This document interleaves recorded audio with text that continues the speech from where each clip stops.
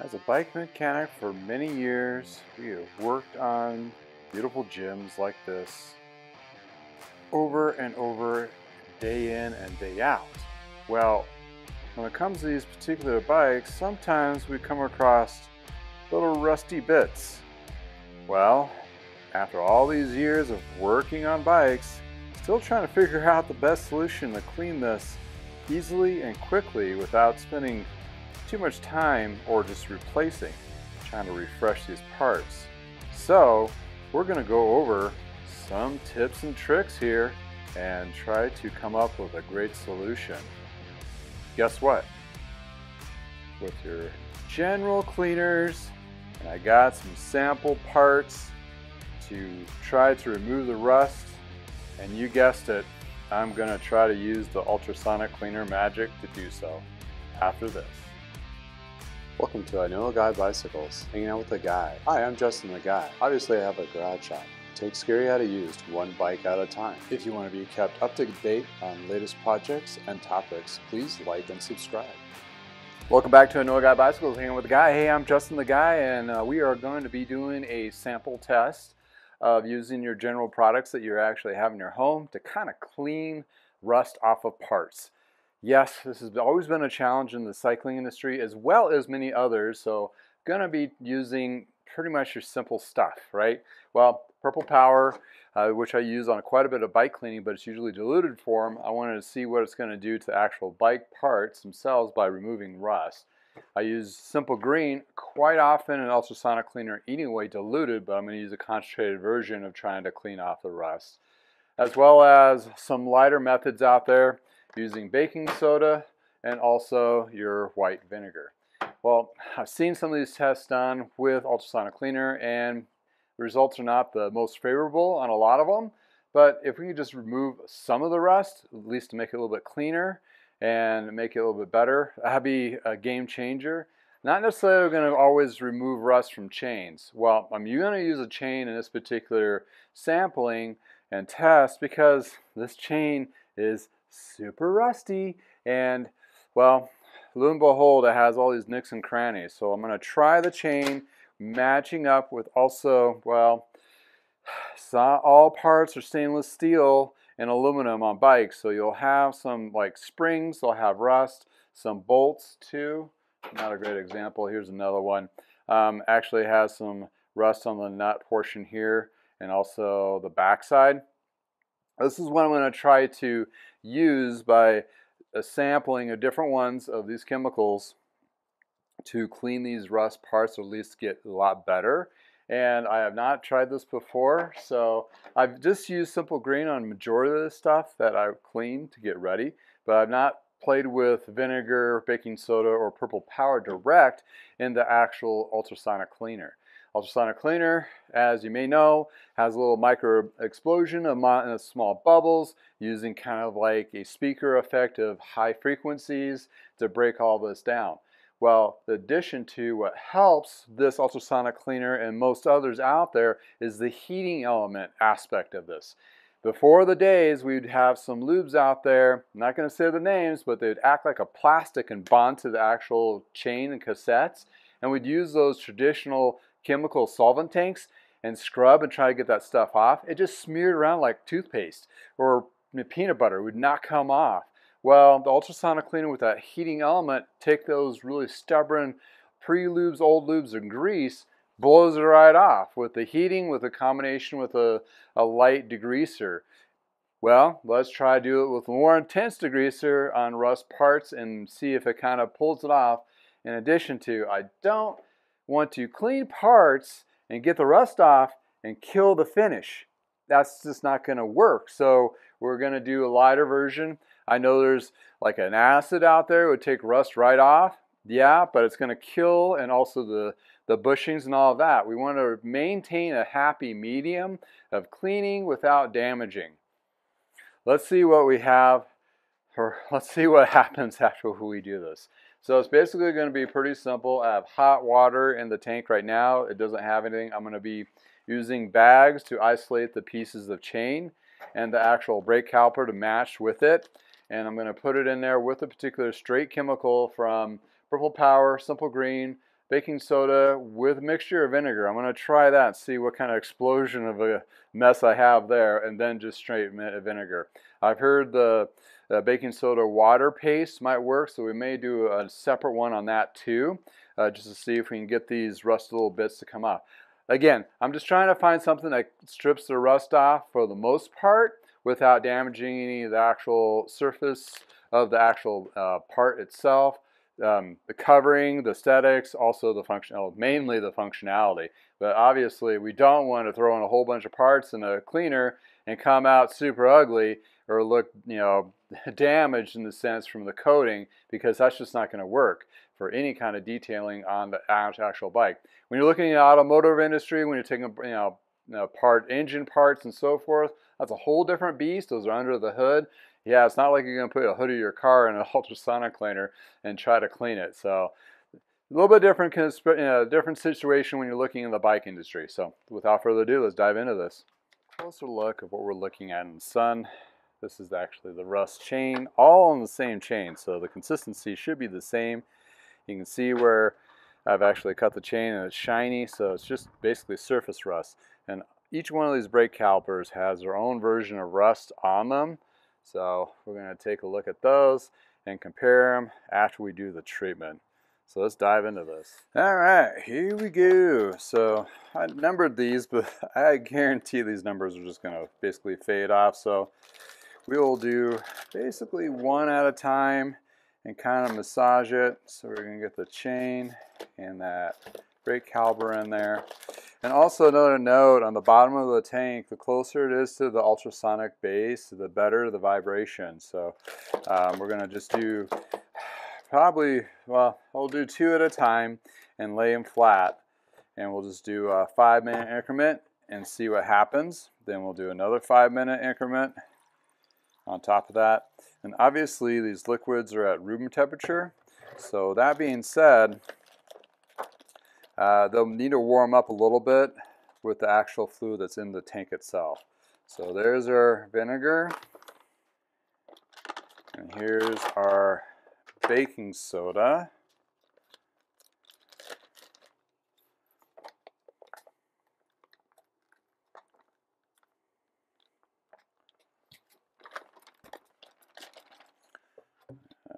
See what happens here. So it explodes with vinegar. So you got a nice exploding mess in there, but it'll calm down and become a liquid. Need more vinegar. Woo!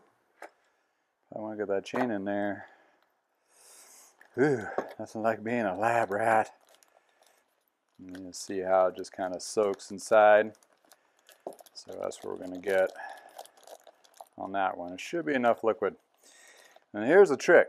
So when you're putting this, submerging this into the tank of water, you want to leave a gap of air until when it goes in, so it vacuums up with the pressure of the water, then you can seal it good when you drop it into the tank. So let's do that. All right, we've got our hot water mixture. Now hold the top of the bags up. I guess we don't need this for this particular exercise. And I open it up a little bit to vacuum the air out, to see how it really vacuums that up. And I want that to be as flush as possible on the bottom, like so. And we're going to give it, whoo, that's hot, 5-minute increments.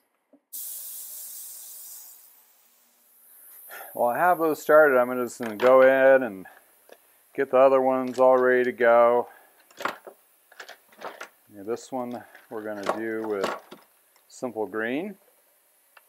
Add that there. And remember, you don't need to fill it up all the way, because when you vacuum that air out,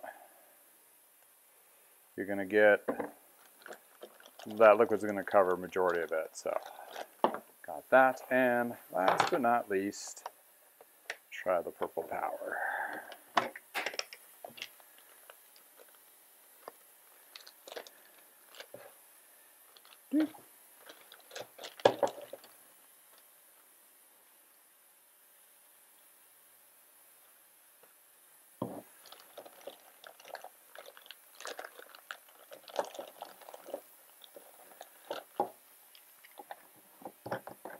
So 3 and 4 are ready to go.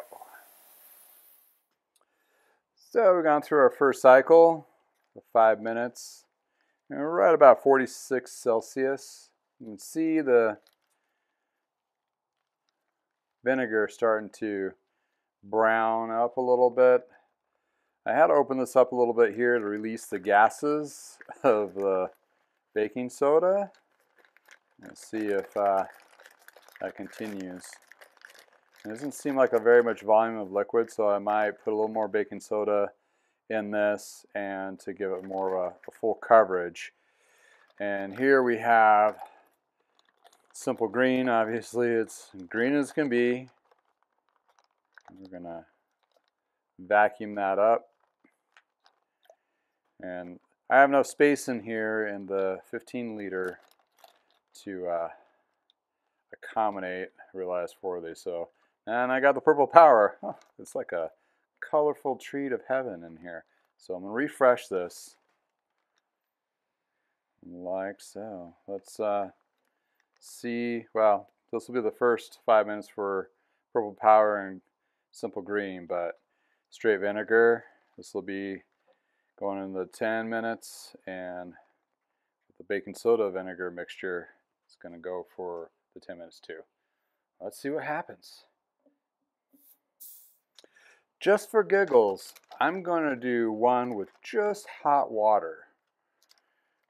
I had an extra brake caliper and chain. I'm just going to see what happens in just straight hot water, what it does to this. Yeah, I definitely have room for 5. Okay. And plus I'll lower the water temperature there. Alright. So 10 minutes of straight vinegar. We're definitely seeing some removal of the rust. The question is if I'm going to see the removal of the rust off the brake spring and nut. It looks like it's working pretty good. Second one is our baking soda mixture vinegar.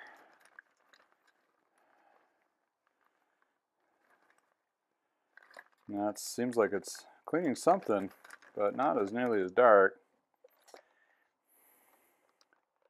And I do have that opened up. So let's out the gas. Got purple power turned into more of a dirty purple. Oh, you can see it's just eating the anodization off of the brake, which is probably not a good thing. Here's the straight water. Doesn't look like it's done anything. We didn't expect it to. Then you have simple green. And it looks like it's removing some of it. Was it taking off the tarnish or the paint of the brake caliper? We'll check that. So let's give it another blast. All right, we have at 3 cycles for the straight vinegar. That seems to be looking kind of nice and dirty. I guess that's what we want. And that brake spring, starting to look pretty clean. And here's our baking soda mixture. Doesn't seem to be, seems like the baking soda has neutralized the vinegar ability to clean, that kind of thing. And here's our purple power. It's setting up, and you can see it's starting to take away the varnish off of the actual brake caliper. So if I was going to do something with that particular anodize, well, we'll see with the brake pad covers. Just straight water, not really done anything. Maybe a little bit. And the simple green is so dark I can't tell. But looking at this, it looks like this rust is still there for the most part. Yeah. All right, so I think we're at a good level right now. We're going to take the baking soda one out and the vinegar one out. Rinse those out and inspect. These are still 5 minutes behind, so we'll put those in there and let them do their thing. And we'll rinse these out with water and see what they look like. All right, we're at the 15-minute mark on these guys. Yeah, dirty purple, which took off the tarnish off the brake. That's like that black anodize. The brake, yeah, that's going to be interesting to see what that is done. All right, and you got the purple power, which is now like a dark purple forest green color, and the straight water actually is starting to color a little bit. So, all right, let's get these all cleaned, rinsed off, and do a review. Okay, here we have it, 15 minutes for all 5 samples, 4 with chemicals, 1 with straight water. The reason why I wanted to do straight water, I wanted to see what the ultrasonic cleaner does just by itself with just a liquid of water. As we know, water has nothing in it, and it's not going to cause anything except for movement of the actual bubbles. So here we go with a straight vinegar. We got the rust still there, and it kind of has this tarnished look. And with chains, bicycle chains, you're looking at a couple different materials, right? You got your steel, and then you got a roller that's more polished. So that being said, it's still, I wouldn't say it didn't really remove a lot of rust. Some of it you can tell on the actual bits, maybe a little bit on the spring, a little bit on the bolt. Yeah, so the question would be, if it was in there longer, would it remove all of that bits without compromising, the bushing and also the functionality. Going to the baking soda vinegar mixture, well, what we got is still the same amount of rust, but the rollers on the chain are more polished. The rust is a little bit lighter. And looking at the fluid, it doesn't look like it has very much contaminants in it, versus the vinegar looks like it definitely dropped some of it inside there. Okay, simple green. Well, we're down to, I'd say, forest green, and this is the chemical I use a lot of times by cleaning the train directly, and you can see why that it's really etching off the rust, and the rollers are super shiny. So at some point this chain will, I would say, be pretty close to rust free. I mean, you can see how intense that rust was on the chain. But looking at the small parts, what I'm trying to accomplish originally is get these little, rust pits out of the way. I mean, maybe I can use a wire brush to help try to get some of that stuff off, but it's almost virtually impossible to get like the internal portions of it by just physical scrubbing. So I would say some success, cleaned up a little bit, not 100% though. And looking at purple power, turn it to a dark purple fluid, liquid there. This actually made it look more orangey. The rollers are shiny. Maybe removed a little bit, but not as much as I would hope. And this was that color. So, or maybe a little more tarnished, but this actually ate the tarnish off the actual caliper, which you can see a little bit of left inside there, discoloring it. Didn't really do anything with these brake pad cylinders, but they are a lot lighter. So as in the rust goes, well, maybe the rust is gone. Well, no, we still have some rust on this bolt here, and took it off of the spring, which was probably the chrome coating of it protected it a little bit more, and a little bit of bolt there, but that bolt is still nasty rusty. And looking at our straight gauge test, oh yeah, this was this color, and took that tarnish right off. Straight water, well, you can see the spring is still got the tarnish on there, comparably, so it didn't do anything. The water did not. And looking at the chain, kind of looks the orangish as the, well, if you look at the simple green, it did take off some of the material or some of the rust. This didn't really do anything other than that. Let's check review. Well, the learnings is none of them did it 100%. Yeah, the straight acid would eat that all off, but it probably would eat all off the metal material. So I'm trying to still find that happy medium in between. I would say probably vinegar is probably the best. Maybe go a little bit longer, and hopefully it kind of makes that go away. Maybe do some brushing of it. But other than that, the rust in the pits and areas of the spring is still there. I think the best one was the Purple Power, but I don't want to lose my finish. I mean, I guess if it's that, but you got to wonder what it's going to do to the plastic bit here for engaging. So you wanted something that's like less aggressive but effective of getting the rust off. Well, needless to say, I think the only way to make that rust completely go away is getting a new caliper, which is kind of a bummer. But in this particular situation, those calipers for road bikes currently are not that expensive. You can find a good used set somewhere around 40 to 60 bucks on eBay.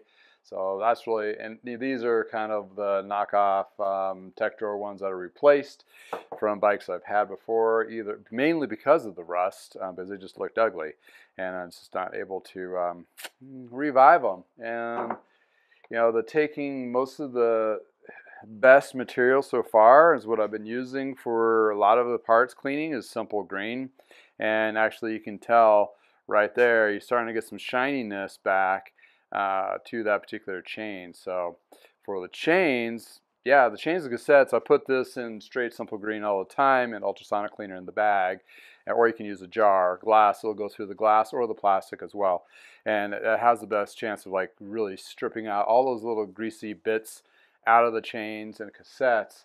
But for the parts, I usually do a diluted version of 1 to 6 or 1 to 7, 1 part simple green, 6 to 7 parts of water, not to be so aggressive, to, you know, eat away at some coatings and so forth. The temperature itself definitely is going to be a beneficial factor to cut through any of that grease and so forth and gunk, but really doesn't seem like it has had any kind of effect on rusty bits, especially on the parts that you're just trying to get to. And you know, usually when I do ultrasonic cleaning, I will re-lube areas where rust will appear. I do lube the bolts with a Triflow. It's a light superior lube. What that does, I put it on the pivots, also the springs, and also where I've noticed it's rusting on other bolts on other bikes that I work on. When I put everything back together, first it actually gives it more life, actual functionality, in addition to it gives a little bit of a coating of rust protection. Needless to say, this will not last up for like rainstorms and snowstorms on end. So if you're in an area where it's high humidity and so forth, you need to keep reapplying. Lighter area elements or area elevations like ours, which is pretty dry, you don't have to lube it as much. We don't have as much of a rust issue, but we still do prevention just in case you get caught in the rain and so forth and put your bike away without drying it off. All right, well, my conclusion is there's no conclusion. Hopefully you got some information out of it, some teachings of the ultrasonic cleaner, how to use some of these bits, and just basic, you know, your simple chemicals without going too really expensive. Vinegar is a couple bucks for jugs. Baking soda is the same, it's not too expensive. Simple green is about 10 to 12 bucks for a gallon. Same thing for Purple Power. You can get them all from Amazon, as well as Walmart. Well, pretty much any store near you. So I wanted to use more basic household acquiring products to be able to do the test first. If you have come across something that's worked really well without damaging parts, feel free to add to the community below by adding a comment. Hey, we're all on the journey of trying to clean and fix parts and all that kind of thing, and using the tools that we have. And the ultrasonic cleaner does a wonderful job on cleaning a lot of parts and getting a lot of those bits. It's just, rust is stubborn, man. that's the conclusion. Rust is just rust. Ugh. Without scraping and filing it all off, yeah, that's what we're kind of left with. Well, thank you for hanging out with me in the garage. Until next time, have a wonderful day.